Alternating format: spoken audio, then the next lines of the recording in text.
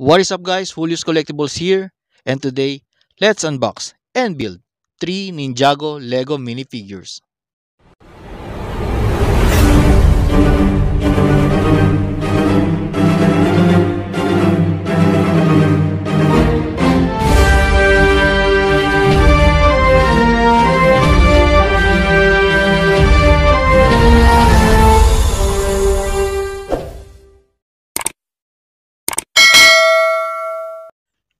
First up, we've got here a combo charger polybag, set number 30536 and a total of 71 brick pieces. This is a mini model of the prototype X1 and can be rebuilt into a mini Kai fighter. But let's see if we can do it. Next up is a Spinjitzu Burst Kai, set number 70686 and a total of 48 brick pieces. Also includes a Kai minifigure in burst form. Let's build this thing one later and let's see how the Spinjitzu works. Last but not least, we've got here a Ninjago 2019 minifigure set.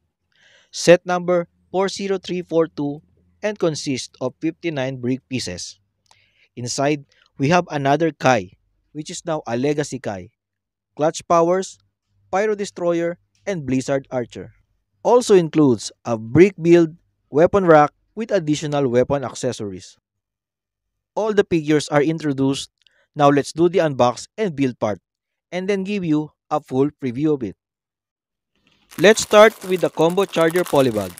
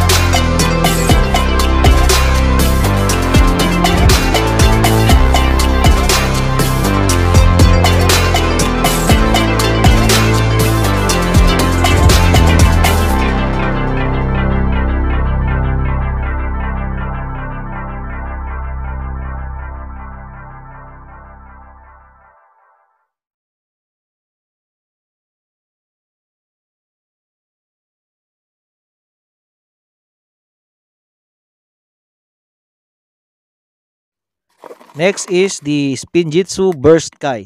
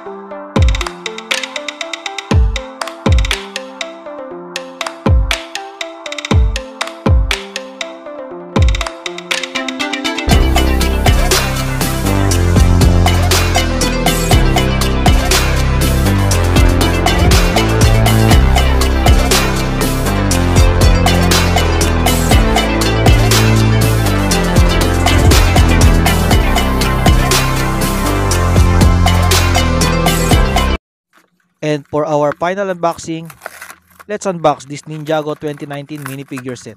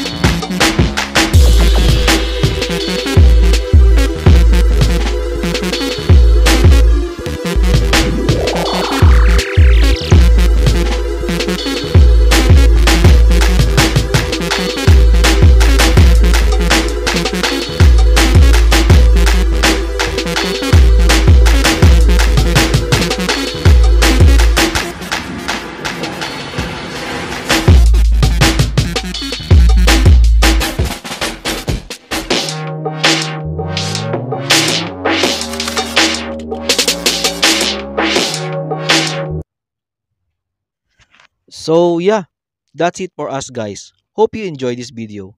What do you think of the set? Let me know your thoughts by clicking the like button and drop a comment down below. That's a wrap guys. Thank you and see you on to the next video.